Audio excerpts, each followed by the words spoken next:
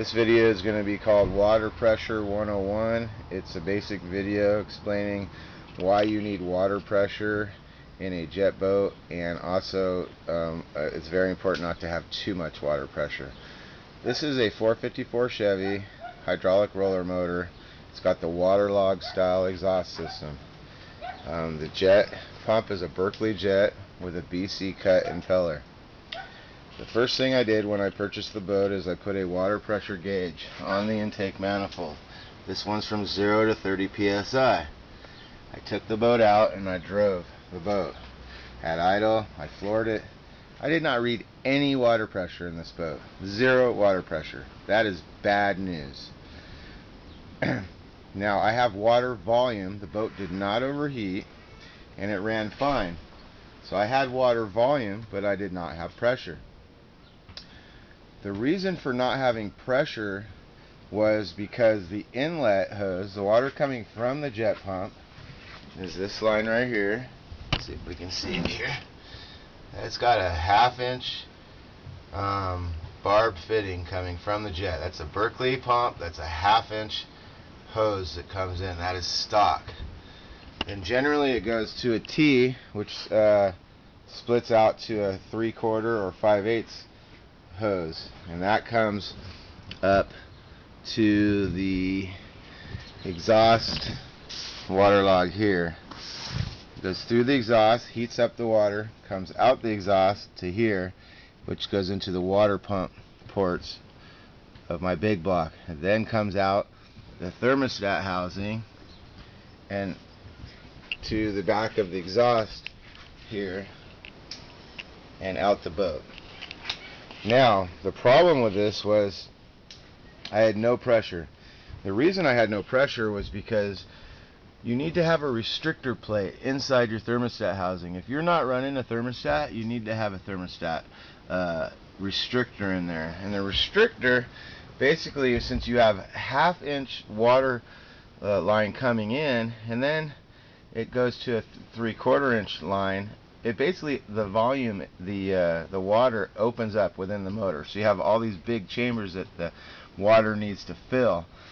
When you have no pressure, it doesn't have enough pressure to fill those empty gaps, and you actually end up with hot spots within your motor.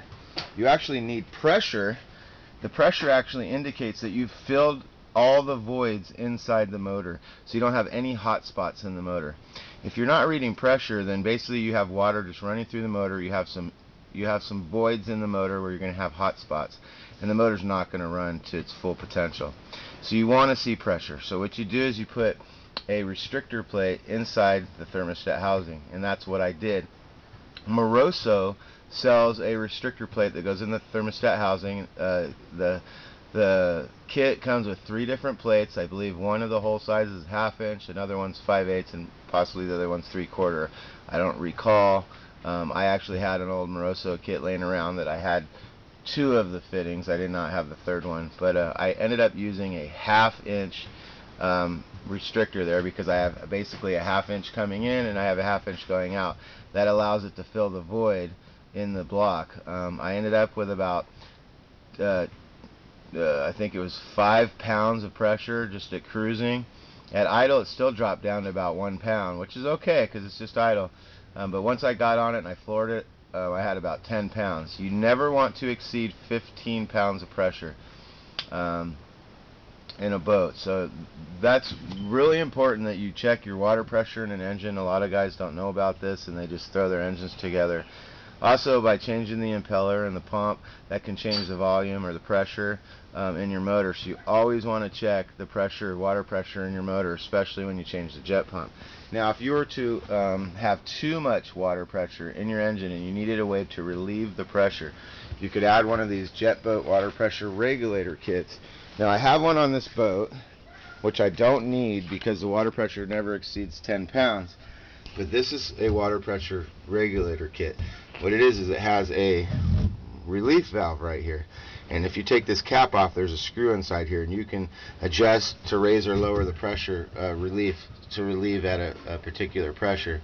By watching your gauge, you can make it maintain the pressures you want. In this case, this one is just kind of here. It's not even being used. It never even opens because the pressure never exceeds 10 pounds. But it is plumbed in, and if I ever wanted to add headers to this boat, I'd already have the pressure valve.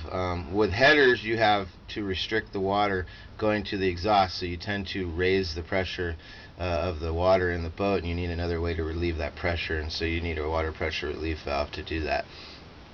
You also have a gate valve here. In this case, because I had the restrictor in the thermostat housing, this valve is completely open, all the way open.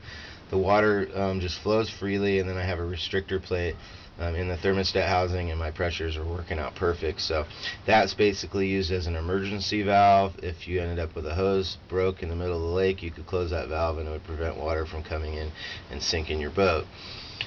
Having the relief valve on here is not hurting anything. It's just plumbed in and it's there. If I ever change the impeller or something and my pressures change, at least it's there and I can use it if I need it. At this point, it's just useless. In any case, so that's 101 of water pressure. Once you get this all done, you have the option, you can remove that gauge if you don't want it and plug the hole again. You just need to get your basic settings. Once they're set, you can pull the gauge off. So anyway, that's how it works. I hope that helps you guys out.